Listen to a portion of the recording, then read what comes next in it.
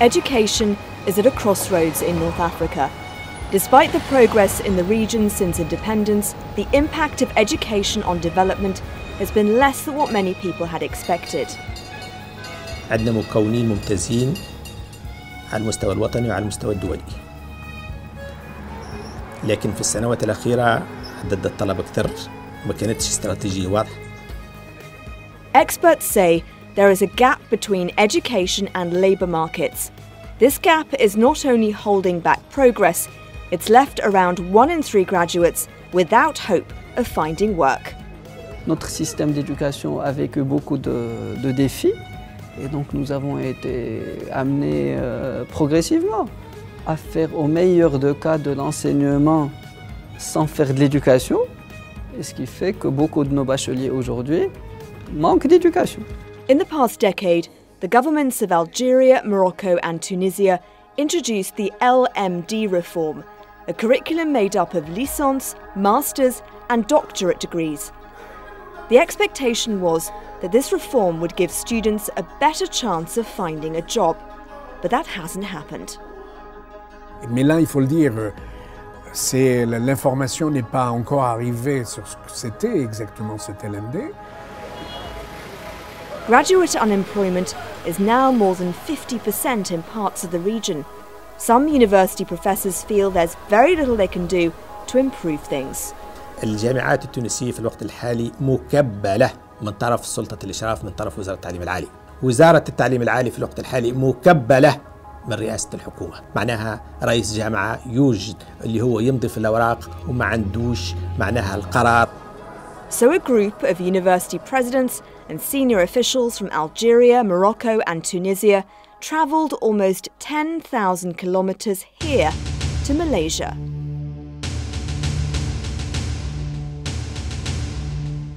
With the help of a programme run by the World Bank called South-South Knowledge Exchange and in cooperation with the British Council, they are in Kuala Lumpur to find out how Malaysia has become such a learning hub in Southeast Asia. L'objectif est de pouvoir avoir une idée sur le fonctionnement des universités en Malaisie, puisque nous pensons qu'ils ont une certaine maturité dans une bonne gouvernance, et en particulier en termes d'autonomie et de responsabilisation. The journey begins at the Malaysian Ministry of Education. At this round table, the discussion is focused on the autonomy of universities. Public universities in Malaysia have a lot of flexibility, and 8 of them have been granted full autonomy in all their decisions. They're not part of the government, they are intellectually and academically free. We are trying our very best to liberalise the system. We want to leave the university alone.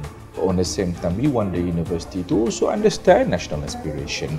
You cannot be working in isolation with national strategic aspiration. What makes Malaysia different is that in 1996, the government endorsed the Private Education Act. The act opened the door to the private sector. Government allowed the private sectors to come in and build up their universities. So with a diversification from the public and the private, the competition for the quality of education is there. So when everybody compete for the better quality, that's really move up the standards. However, competition alone is not enough. The government also created the Malaysian Qualifications Agency. This independent body accredits universities and ranks them based on the quality of programs they're offering. We have to make sure that the quality, whether the quality of teaching, the quality of campus, you can see the campus, beautiful campus that we prepare for the students. The learning experience that we give to the students must be the highest quality. The support, the services, lecturers, and the labs and so on must be a high quality. Taylor's is one of Malaysia's top universities.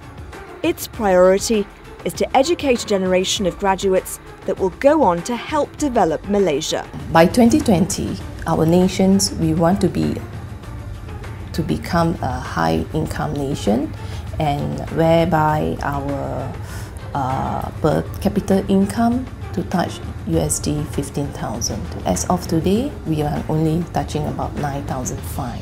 It's quite achievable, I must say, but we have a role to play as an institution. What makes Taylor's stand out is the way it develops its students' skills, preparing them for the jobs market. We engage a lot of activities, standard engagement. We bring the experts and the industry people to come to see them. Also, on the other hand, we bring them out to expose them to the real world. There are well-equipped facilities like this kitchen. These students are studying hospitality. Here they can get the practical knowledge employers are looking for. Students also get to manage their own food brand on campus, giving them a crucial understanding of what it's like to run a business. In the semester 3, we had this industrial training internship, and we like submitting CVs to any companies, let's say hotels, and when they heard about Taylor's, we came from Taylor's, they were like enthusiastic because this is actually good for hospitality management. Malaysian universities are attracting students from across the region, opening a window of opportunity for them to become global leaders and competing with the world's top universities to create a knowledge economy. The quality of education in Malaysian universities is something this North African delegation wants to take back home. Nous avons donc beaucoup de choses à apprendre de ce système, principalement qui est relié à un système d'accréditation, ce qui est tout à fait remarquable puisque c'est un des critères pour mesurer le niveau des établissements et des universités de par le monde. Donc pour s'aligner sur des critères mondiaux, nous sommes censés au niveau maghrébin de mettre en place des agences de qualité de telle sorte à ce qu'il y ait une évaluation du système de la formation au niveau du Maghreb en général. One of the biggest differences is there's no independent evaluation system to measure the performance of North African universities. And universities themselves have little say on how students are educated. So Malaysia seems to have got the balance right. This delegation from North Africa is clearly impressed. But if things are going to change back home, the education system will need major reforms. Ils parlent naturellement un langage de planification stratégique. Ils parlent naturellement, ils commencent tous avec leur vision et tout décline de cette vision et de cette mission. Et le taux décline veut dire qu'ils connaissent leurs axes stratégiques, ils connaissent leurs objectifs stratégiques, ils connaissent leurs indicateurs de performance, leurs KPI, Key Performance Indicators, et ils savent que c'est là que ça se joue. Et tous, ils parlent de besoin d'ajustement quand il y a besoin d'ajustement et de prendre le temps ensemble de dire « Ah, nous avons besoin de revoir notre plan stratégique ». Donc ils ont intériorisé, intégré quelque part cette culture de dire « Je planifie et j'exécute ce que j'ai planifié ». Mais j'ai pris le temps de planifier, j'ai adopté les bonnes pratiques de planification stratégique et je sais que maintenant je vais m'atteler à faire une très bonne exécution de ce que j'ai planifié. Et que ça demande, pour une bonne exécution, ça demande une bonne gouvernance et je travaille sur cette bonne gouvernance, je mets ensemble les ingrédients nécessaires pour pouvoir bien exécuter, pour pouvoir bien planifier et pour pouvoir bien exécuter. حان الوقت توا باش نراجعوا هالهيكلة البيداغوجية والإدارية للجامعة كرئاسة جامعة. معناها الجامعات تو تفتقر إلى الإطار الإداري الكفء للقيام بالمهامات هذه، من بينها مهمة التقييم. إذن هذا يسوقنا إلى موضوع هام هو موضوع الحوكمة وموضوع استقلالية الجامعات. The governments of Algeria, Morocco and Tunisia are already reforming their education systems. It's not yet clear how the changes will impact on universities. Institutions say that if they're given more autonomy, they can perform better, giving graduates and these North African countries hope of progress.